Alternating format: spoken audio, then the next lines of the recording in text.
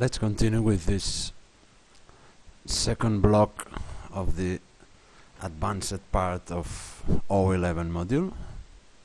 As we said before, there were 3 different topics on this part. This one is devoted to optical burst and optical packet switching solutions. Up to now, optical networks have been using optical circuit switching, so have been circuit switching oriented networks. Circuit switching has some advantages. The most valuable one is that they provide good quality of service guarantees, but they have also some drawbacks, and the most important drawback is that circuit switching is not efficient for bursty traffic.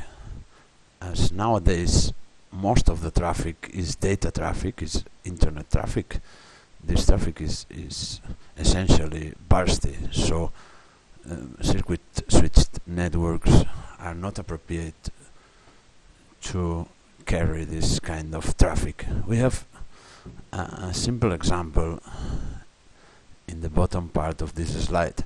We have to send 25 megabyte of information on a channel that has 10 gigabit per second of capacity at 1000 kilometers.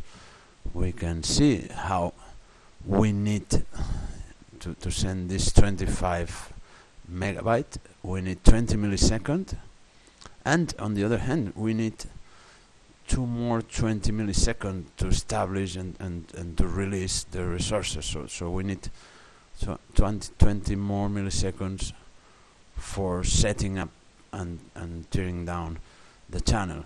The final result is that we are only using the channel during 50% of the time. So it's not, the resources in the networks are not efficiently used. To solve these problems, as it happened in the electrical networks, optical packet switching appears as the future technology. The idea is to apply the packet switching concept to the optical networks. So traffic is sent by means of packets that are sent to the network, and they don't need to establish previously a circuit. As a result of that, we can have more bandwidth efficiency because we can take advantage of statistical multiplexing, because the resources are just used during the time needed. We have more flexibility and we have a less complex network management. Of course, we are losing quality of service guarantees, but for sure the final result is advantageous. We have again one example, and we see that to send different bursts of traffic we need 3 different optical channels, 3 different wavelengths if we use optical circuit switching, while we need only one if we use optical packet switching.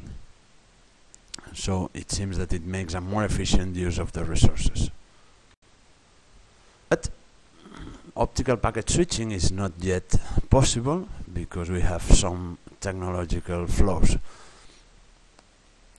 The most important one is that we have not yet available optical buffers.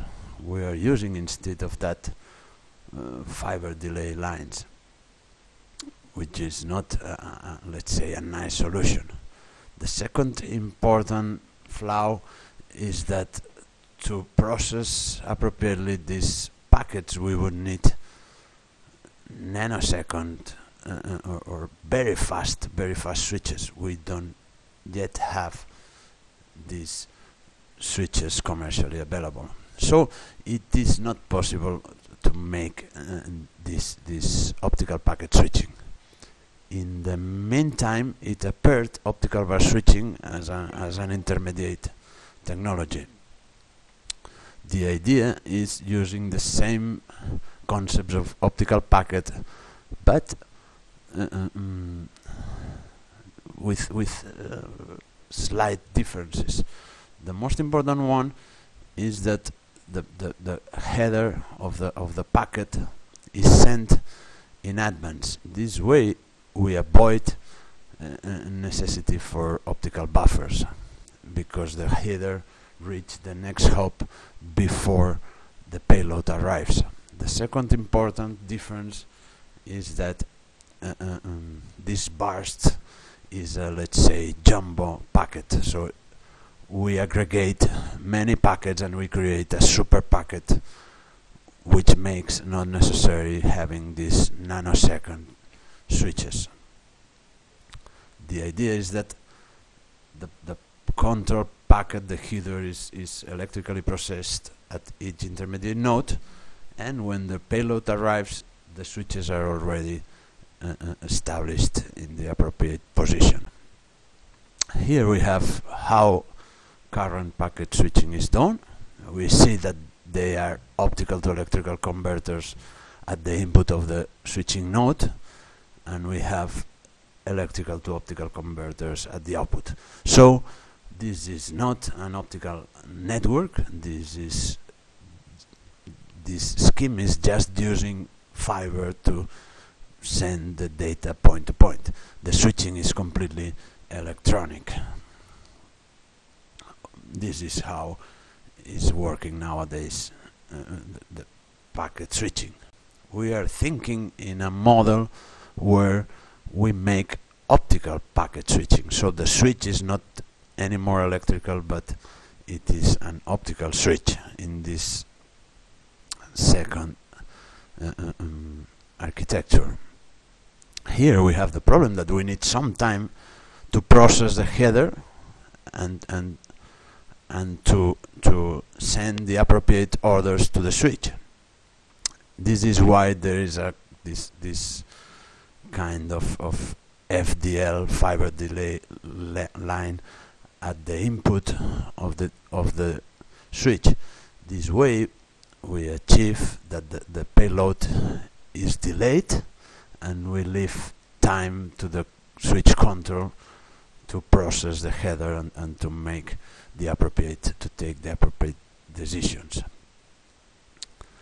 The architecture for optical bar switching consists in sending the header offline.